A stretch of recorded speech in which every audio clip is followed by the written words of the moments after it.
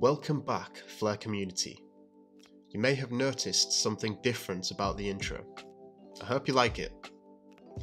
Today, we are going to be comparing the smart contract heavyweight, Ethereum, with the new kid on the block, the Flare network. Welcome to the main event. In the red corner, created by none other than Vitalik Buterin with a proven track record, reaching consensus via the proof-of-stake algorithm. With the first mover advantage, we have the most popular smart contract platform in the world. It's Ethereum. Over in the blue corner, we have the challenger, pioneered by the legendary Hugo Filion, yet to make its debut, reaching consensus via the Federated Byzantine agreement. Going on the stats, we have a faster, cheaper, more scalable opponent. It's Flare Network! I want to start by looking at the similarities between both Ethereum and the Flare network. Two entities with a similar vision, but very different implementations. Both are decentralized systems which provide smart contracts functionality. A smart contract is basically an agreement between two people in the form of computer code. Smart contracts run on the blockchain or network, which means they are stored on a public database and are immutable, meaning they cannot be changed. What makes a smart contract smart is the fact that transactions which happen within the contract are processed by the blockchain, which means they can be sent automatically without a third party.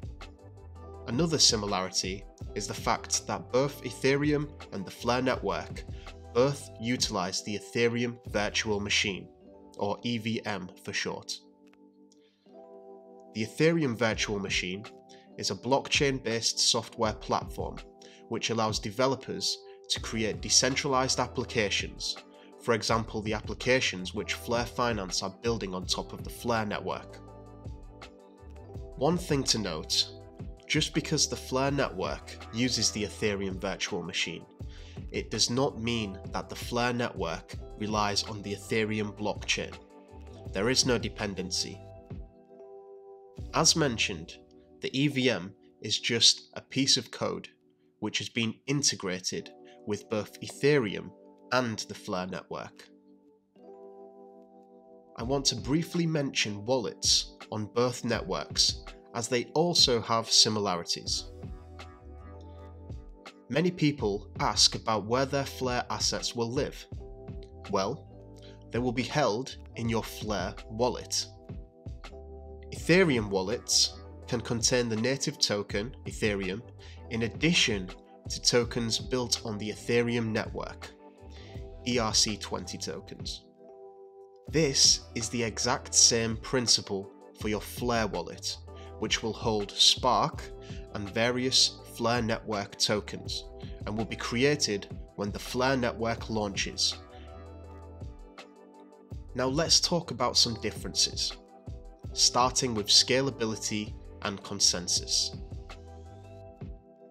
The goal of consensus is to write valid transactions to the ledger and is arguably the most important property of any decentralized system.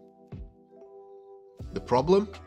Well, consensus protocols are a solution to the double spend problem, the challenge of preventing someone from successfully spending the same digital money twice. Ethereum 2.0 will use proof of stake as its consensus mechanism. This basically means transactions can be validated or mined depending on how much Ethereum a person owns. The more Ethereum a person holds, the more mining power that person will have, giving them more weight when deciding if a transaction is valid or not. As with proof of work, which Bitcoin uses, proof of stake consensus is also susceptible to a 51% attack, meaning if you were to accumulate 51% or more Ethereum, you could create any transactions you wish.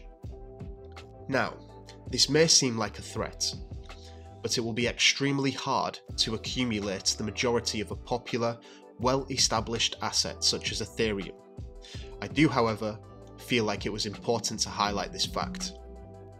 In contrast, nodes running on the Flare network use the Avalanche protocol with an adapted Federated Byzantine agreement topology. What the hell does that mean? Well, if you're familiar with the XRP ledger, you should have a good idea. Let's imagine you have a node on the Flare network. You broadcast a transaction which is pushed to other nodes which you trust. After the majority of nodes you trust approve the transaction will be pushed further for higher approval ratings by nodes outside of your trusted list. Once it reaches the supermajority of the higher approvals, the transaction is then written on the ledger. This method of validating transactions is what makes the Flare network fast, cheap, better for the environment, and also scalable. Speaking of scalability, let me explain how Ethereum's proof-of-stake consensus limits its ability to scale effectively. The security of the network is reliant upon the value of the Ethereum token. This is because, as we mentioned, if you accumulate 51% or more of the Ethereum, you effectively control the network. Let me hit you up with some hypotheticals. Let's say the Ethereum supply is 100 million, and to keep things simple, Ethereum is valued at $1. That gives Ethereum a market cap of $100 million.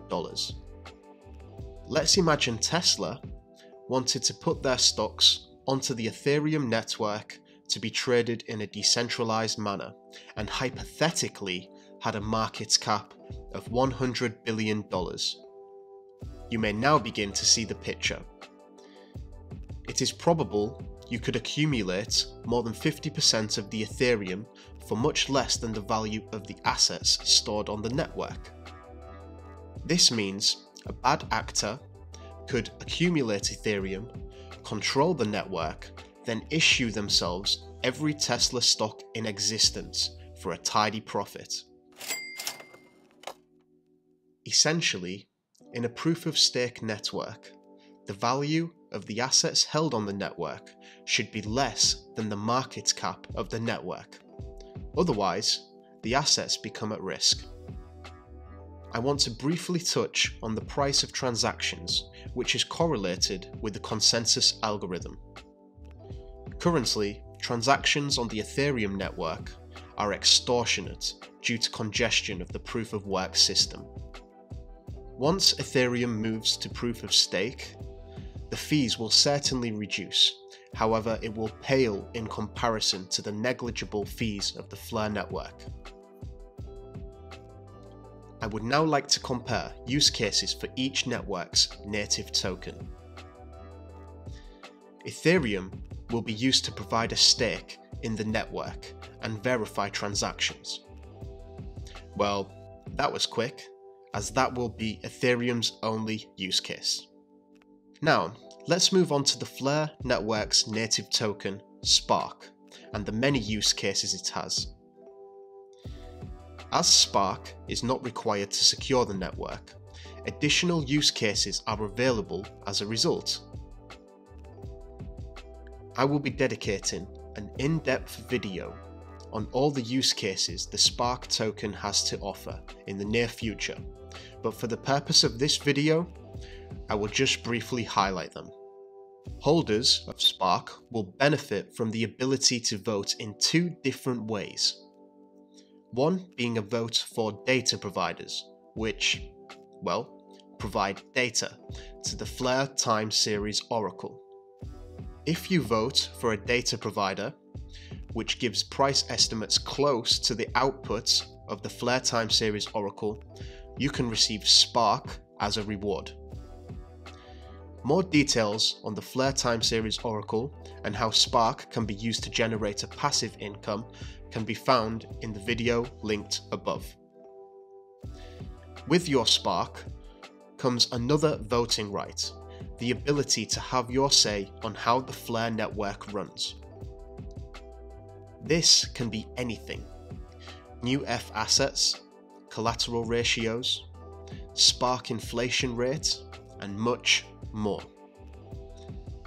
The governance vote represents true decentralization. The Flare network will grow in the direction chosen by the active users. Remarkable.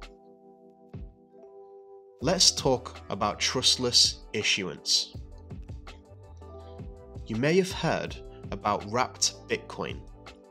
It represents a Bitcoin which has been minted on the Ethereum network with a one-to-one backing.